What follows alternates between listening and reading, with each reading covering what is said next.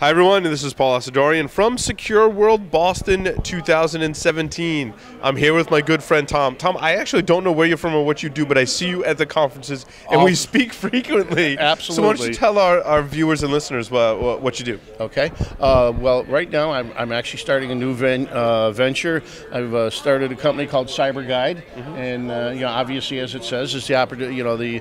Trying to help people out. A lot of companies that. Let's just say they don't know what they don't know, or they don't know where they want to go. And one of the things I want to try to focus on is the idea that maybe it doesn't take 6 months or 3 months to help your environment. That maybe all you need is several hours of sitting down and just almost brainstorming, as it were. So that's kind of where I'm going right now. So you're doing like coaching sessions? Yeah, in a way for coaching. I think that fits your personality very well. You're very easy to talk to. And of course, hence.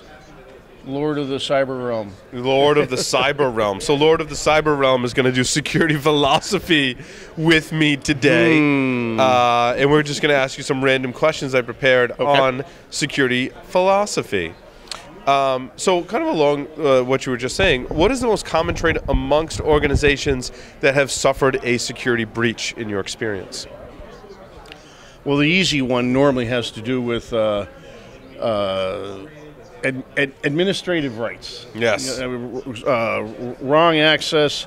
That's probably the first and foremost, and then probably the next one after that is can't seem to get people not to click on something. Don't click on stuff. Don't click on that. Yes.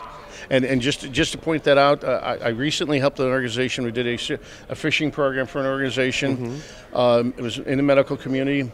Now, the nurses, they fell big time for a new line of clothing. They fell big time, 67%.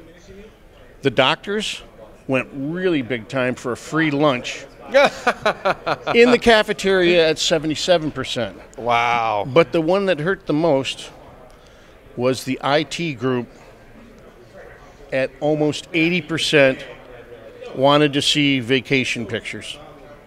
Oh, my God. So they posed as the IT group wanting to see vacation pictures? Yep. I gotcha. And even worse here, this is the part I like the best, trying to help people out so they wouldn't fall for it even. So if they hovered over the URL the way you're supposed to, if you're not sure, right? Yeah. It actually said, don't do it. And they did it And they still did it. You can't prevent it, right? So along these lines, Tom, what is the best way to determine which security solutions you need and the best way to evaluate them? Well, obviously, first and foremost, is probably a security risk assessment. With someone like yourself, actually. Someone like myself, but you know what? Doesn't have to be, but you know what? You could even do it internally. But more importantly is, when's the last time it's been done to? Because organizations, they might do it, and they do some remediation in that, and then life goes on, work goes on, and then before you know it, 6 months, a year has gone by, it's stopped, and it doesn't get back to it, and after another 2 years, it's almost meaningless then. Let's see. You want one more? Sure. Okay. Does compliance hinder or enhance security, and why? That's a loaded one too. I gave you quite a doozy there, Tom. Okay. Well, let's go back to what we all know, and that is, you can be compliant, but that does not actually guarantee better security. What it means is you're compliant. Now, what you really want then is you want compliance plus, and that's the way that's a term I'll say. Is yes, you've met all your compliance. Now, what do you really need to go beyond that? To help your organization as much as you can. And by the way, that's where you do your prioritization, the low-hanging fruit, whatnot.